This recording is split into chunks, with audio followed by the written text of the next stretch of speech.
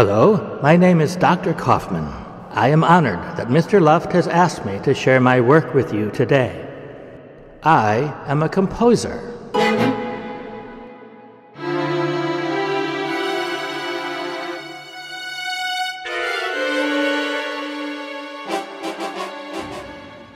An author.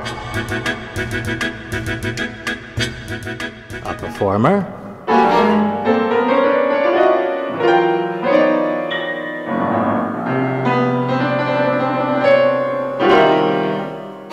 A conductor.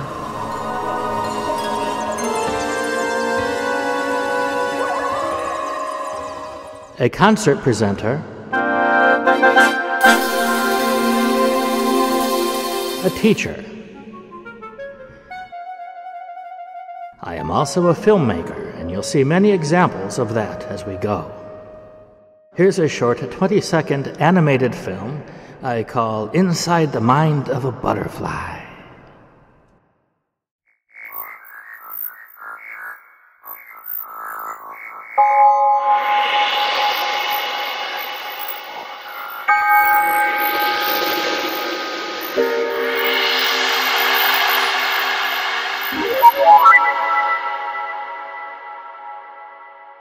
You can find my work online at soundartist.com.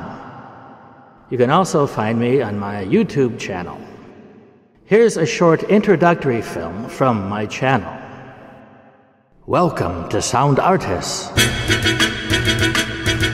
where your imagination can come to feed and escape the chains of everyday reality. Choose a playlist, each a portal to a different imaginative realm. From works of fine art,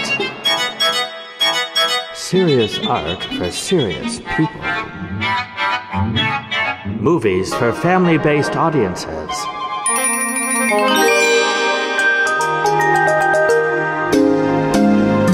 Music and art for people of all ages. Powerful messages defending our natural environment.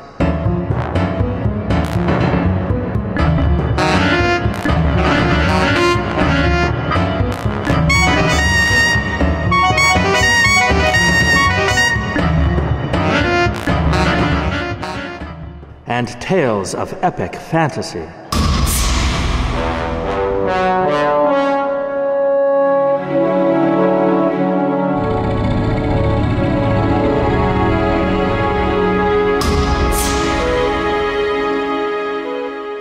Choose your portal.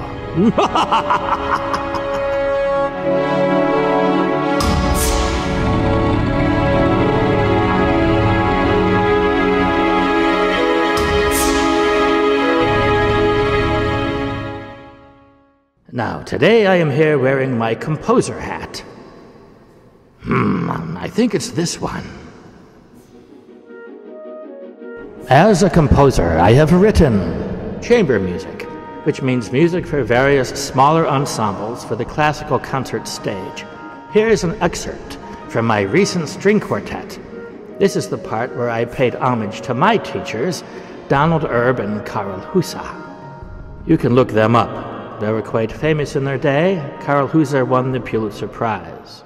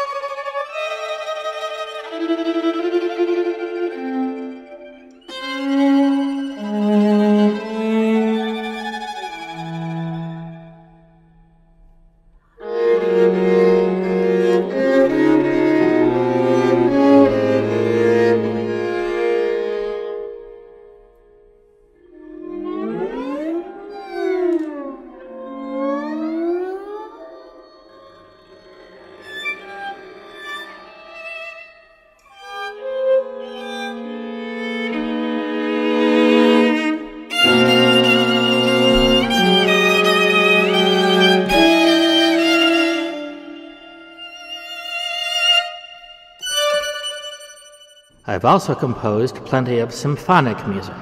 Here's an example from my symphonic tone poem titled Mythagos.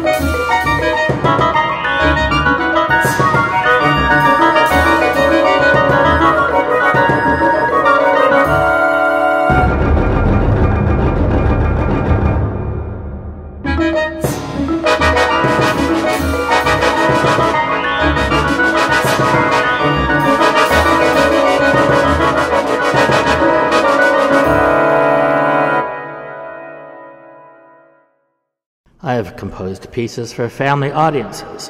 These are works for people of all ages all at once.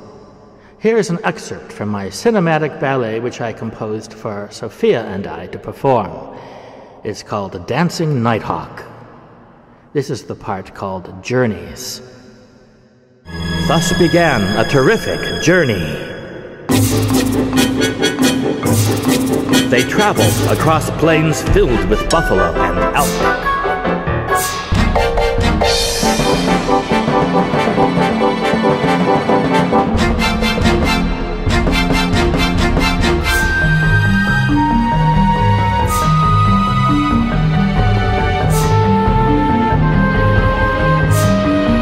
They came to deep chasms with violent rivers flowing at the bottom, and climbed down across rock bridges and up the far side.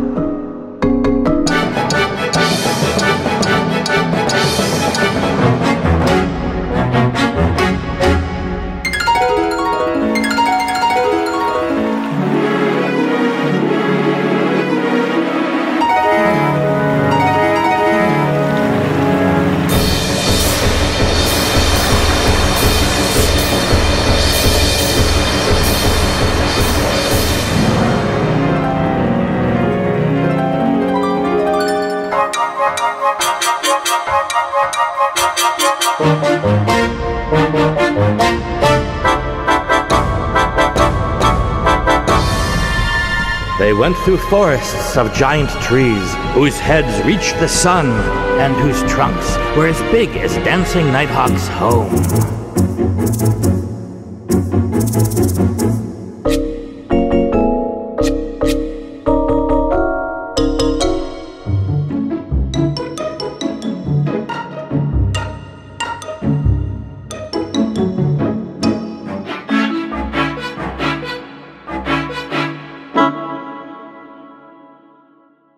They emerged from the forest of giants.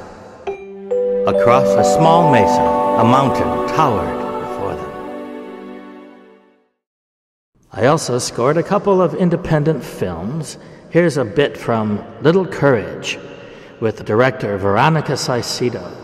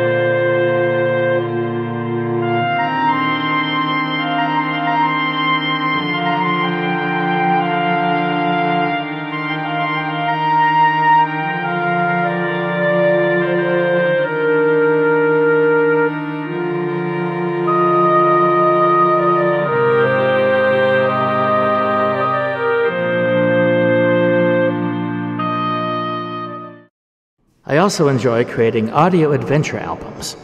Here's a small bit from my epic fantasy series, Tales of the Ocean City.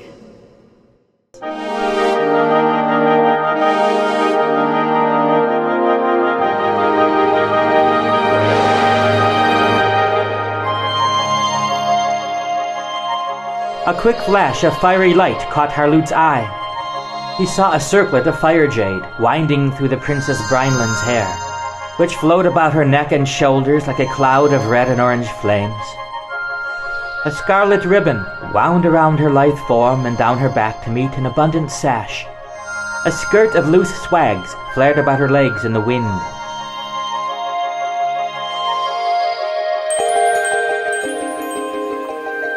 The princess rode Jigla's broad back, with her arms held out and face upturned. She rapturously let the sun and occasional wisps of cloud create shadow shapes against her closed eyelids. Later, she would add them to the mural she was painting along the high recesses of Plathanta's godlike mountain cheek. Harlut cleared his mind of the mesmerizing vision, stood on Vespucian's back, and prepared to utter his call and greeting. But Vespucian suddenly pulled up short in the air and mouthed a rasping bark. Her telepathic voice rang in his mind. Danger! Alarm! Enemy! Harlut instantly hunched over, gripped the mesh along her withers with one hand, and craned his neck up and to the left. He followed Vespucian's stark gaze. Multicolored whorls dissipated in the thick glaze of morning light. A blur formed at the edge of his vision and separated into three jagged shapes growing in size. Blood-red streaks rent the air as three giant warriors riding massive red and black pariahs shot past, heading directly towards the princess.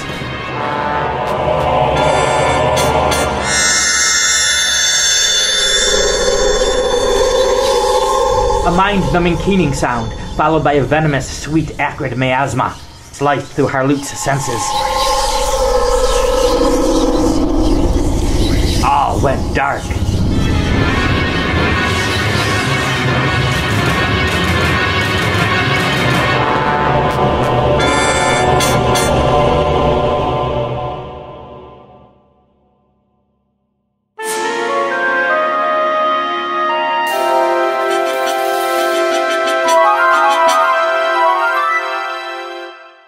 I've even done a couple of commercials, but today I'd like to focus on works I call environmental pieces or environmental music.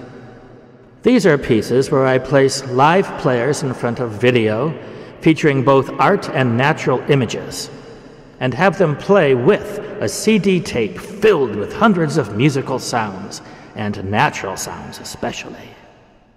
I have several of these works, but we'll focus on the one called Hudson Valley Music. This work brings the audience along on a journey from the Long Island Sound and up the Hudson River and into mythological space. There's a lot to it. Let's see what we can get to here today. Along the way here, you'll see clips from various performances with different complements of players. I redesigned the piece for different ensembles. I've done Hudson Valley Music with soloists, various ensembles, all the way to full orchestra. Well, let's begin at the beginning. Hudson Valley Music was commissioned by Quintet of the Americas a few years ago for their 30th season and was premiered on Earth Day. There is a place called the Cornell Lab of Ornithology. It is a library of hundreds of natural sounds based in Cornell University. As an alum of Cornell, I completed my doctorate in music composition there. I was able to go shopping for sounds, and they sent them all to me to use as I would, which I appreciated greatly. Now you can visit this lab yourself from my Hudson Valley Music page on my website. As I mentioned, I've made many versions of this piece for many ensembles. What you'll see here, mostly, is from the most recent version of Hudson Valley Music, featuring world-famous flutist Robert Dick, and sometimes I'll be performing readings.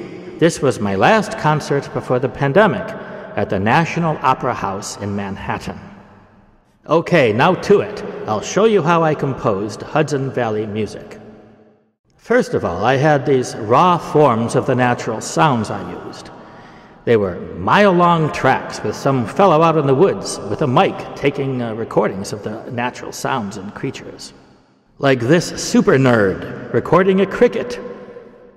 25.2 degrees, that's recorded A, 20 September, in Room and Light. That's collected 12 September, number 2, Raleigh. LNS catalog number 130618. Ha! My first task then was to choose the sounds I wanted from these tracks and cut them out and place them into what I called my cleaning station. I use a program called Sound Soap to rid them of extra unwanted noise and make the sounds usable to compose with.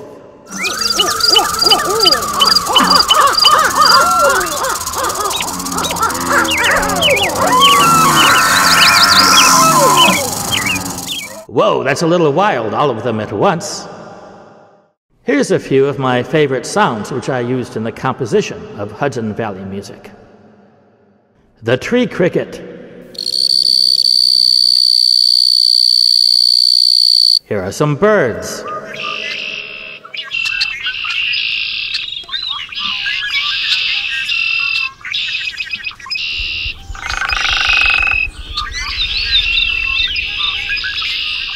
The wolf cries.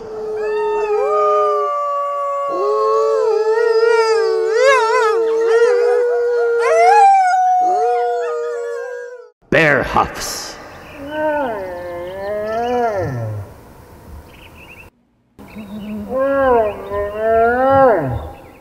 Beluga whales.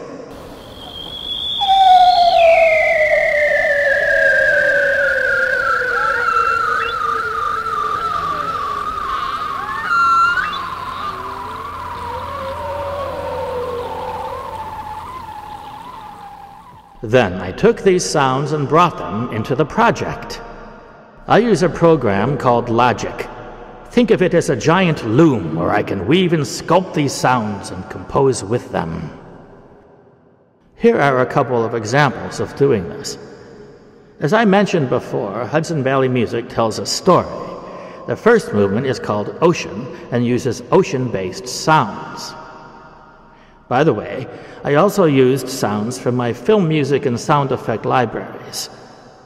When I introduced the piece, I told the audience to get into their dugout canoes.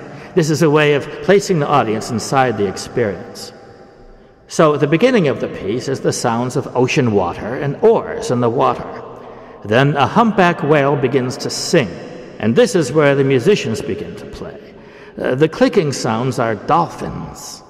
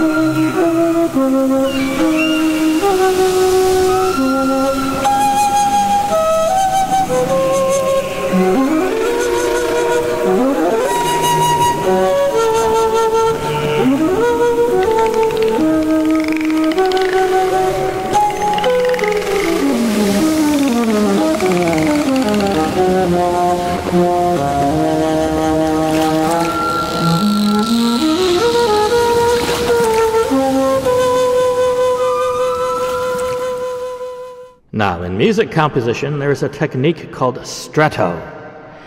This is where instruments will share a musical pattern one after the other. I use that technique in Ocean with the sounds of beluga, recorded underwater, which you heard a second ago. They sound like alien starships and like whales talking to us. Perhaps they're asking us to stop polluting their ocean.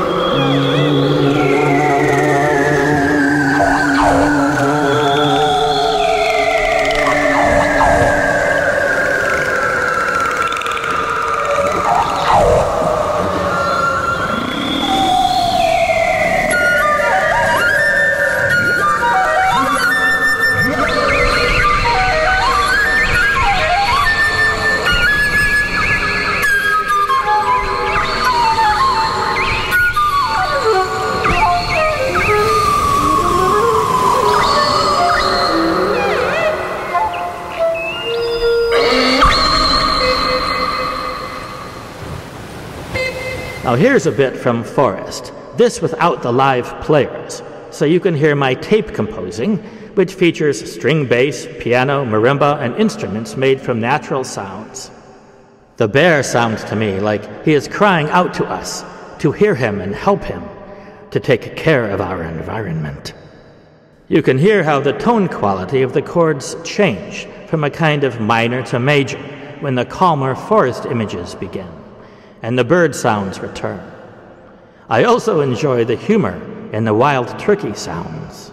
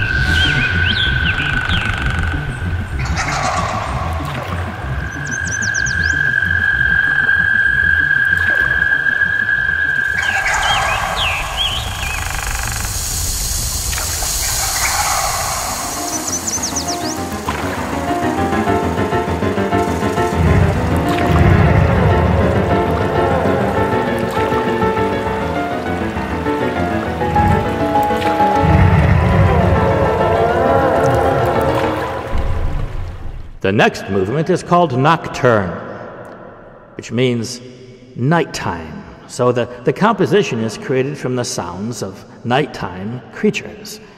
You'll hear coyote yip-inflected wolf song, bats, wind, bear, rattlesnake, red-winged blackbird, and moose, and acts as a backdrop for the flute music and readings.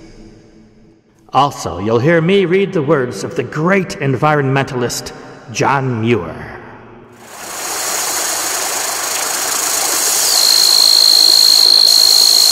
When one is alone at night in the depths of these woods, the stillness is at once awful and sublime. Every leaf seems to speak.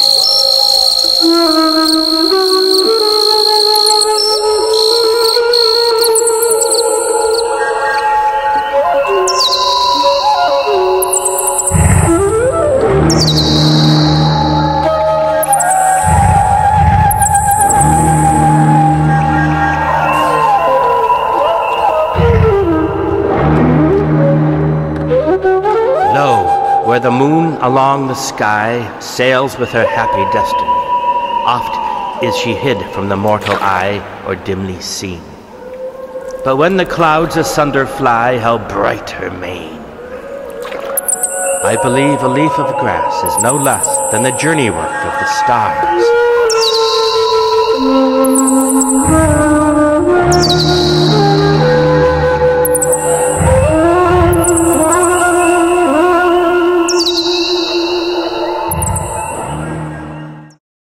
The next movement delivers a powerful message about environmental protection. It is called Industrial Storm. In this one, I create an instrument by sampling the sounds of metal plates.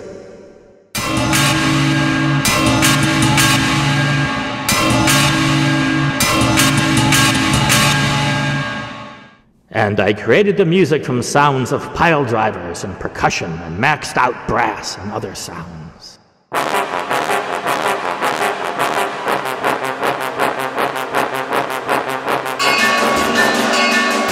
One cool thing is I performed as an instrument one of my movie music programs. It's the sounds of armor and sword fighting.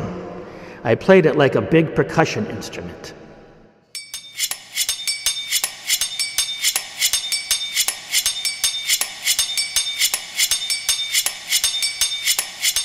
I also created a kind of monster out of the pile drivers.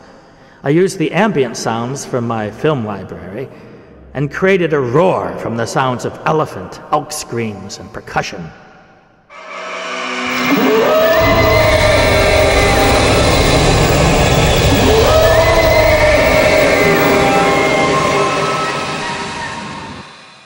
You'll hear this whole movement all put together in a second.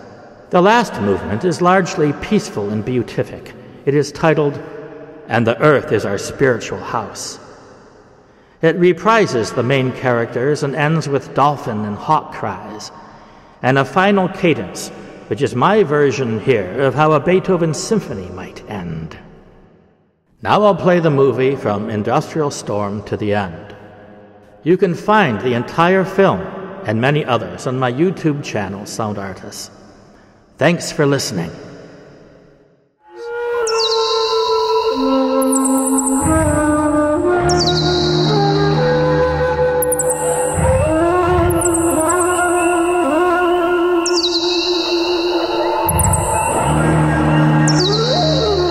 Temple destroyers, devotees of ravaging commercialism, seem to have a perfect contempt for nature, and instead of lifting their eyes to the God of the mountains, lift them to the almighty dollar.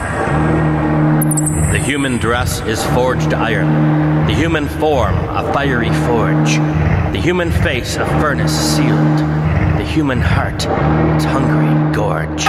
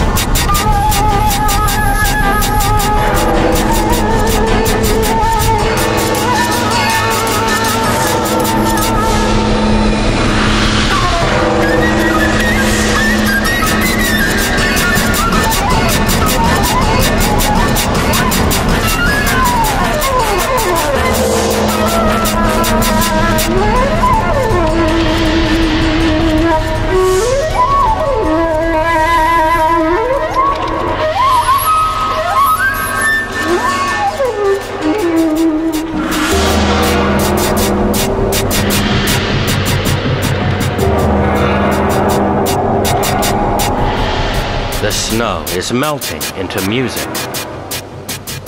Humankind has not woven the web of life. We are but one thread within it. Whatever we do to the web, we do to ourselves. All things are bound together. All things connect. All the wild world is beautiful, and it matters but little where we go. To highlands or lowlands, woods or plains, on the sea or land, or down among the crystals of waves, or high in a balloon in the sky. Through all the climates, hot or cold, storms and calms, everywhere and always, we are in God's eternal beauty and love. And the earth is our spiritual house.